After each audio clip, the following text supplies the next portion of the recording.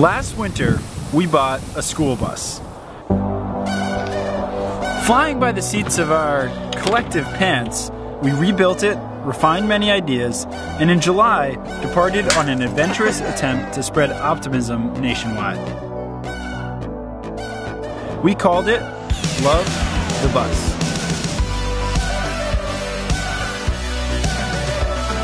This was our response to graduating college into a troubled economy. We weighed all of our options and realized we might have the best chance to develop our careers, our talents, and our resumes by going all in on a road trip.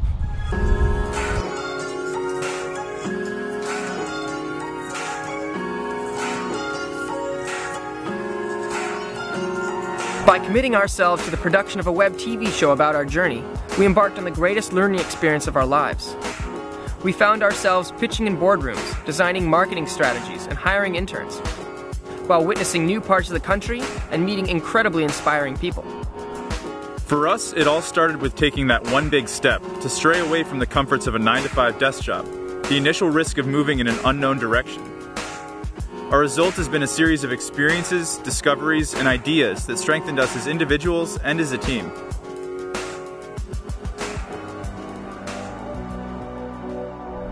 We left Maine on July 10th and are returning home after completing the first part of our journey to participate in the JUICE Conference on November 4th and 5th, an inspiring gathering of Maine's creative economy.